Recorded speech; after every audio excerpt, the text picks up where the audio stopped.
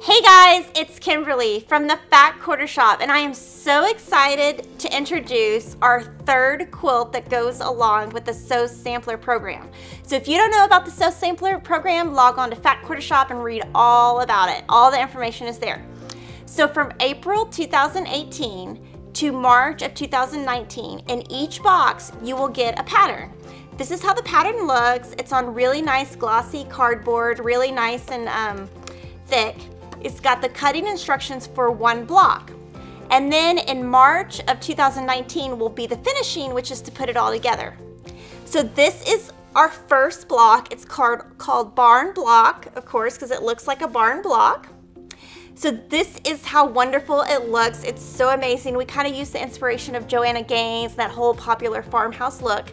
To go with it, we've also got a thread set that you can use that will do beautiful quilting for you. So we've got that, and we've got a quilt kit that has all the fabric you need for the quilt top and binding.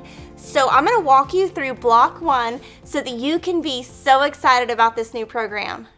So to start building our block, we're gonna start in the top left for our roof. You're gonna take a fabric B and fabric F square, put them right sides together.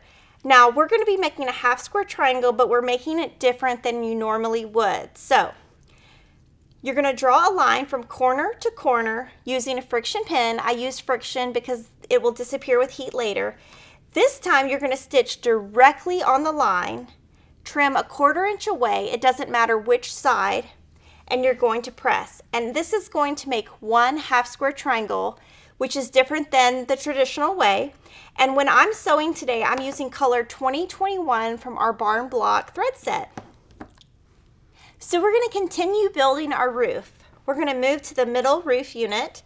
You're going to take a fabric F square, draw a line from corner to corner with the friction pin, place it on the left part of a fabric A rectangle. Now here, when I'm sewing, I definitely would pin, stitch directly on the line, and press. It will look like this, and now when you're following this pattern, follow all the pressing arrows and everything will nest for you. We're going to add another fabric F square and just pay close attention to the direction. Stitch directly on the line and press, and this is your middle roof unit. So that's that unit. Then we've got a right unit to make. You're going to take a fabric E rectangle and a fabric B square. We're going to place the white this direction, stitch directly on the line and trim, and this is your right roof unit. And then we're just going to build that roof by placing these three together, stitch those with a 1/4 inch seam and press. Then you're going to add your fabric D rectangle, and ta-da! You've got your roof unit. Super simple, just definitely just sewing, stitching directly on your line, corner squares, and pressing according to the pattern. So now we're going to jump into the left part of your barn. Super simple. Put together a fabric G and fabric C rectangle, press, then add your fabric H, and this is your left barn unit.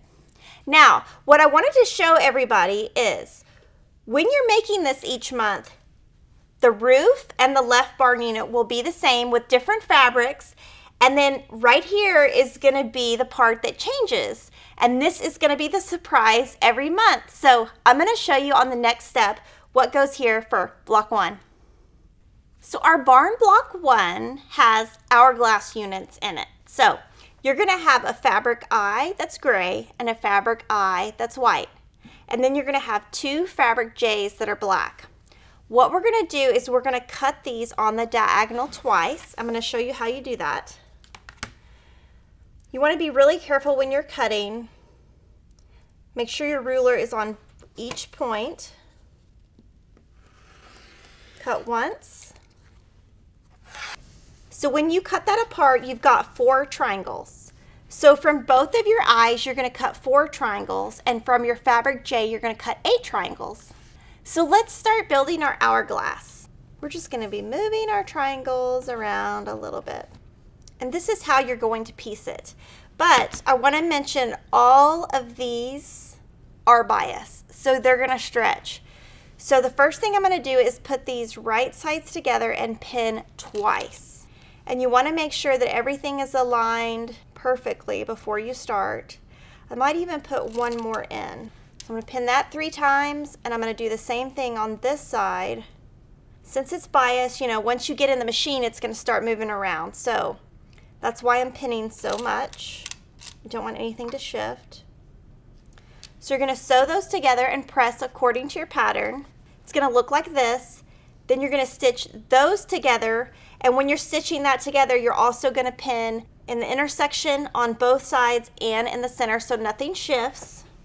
When you sew that together, it's going to look like this. And you're gonna make 2 that have gray and 2 that have white. So let's move to putting the block together. So from here, we're just gonna do a little rotation on 2 of the units to get this really nice look.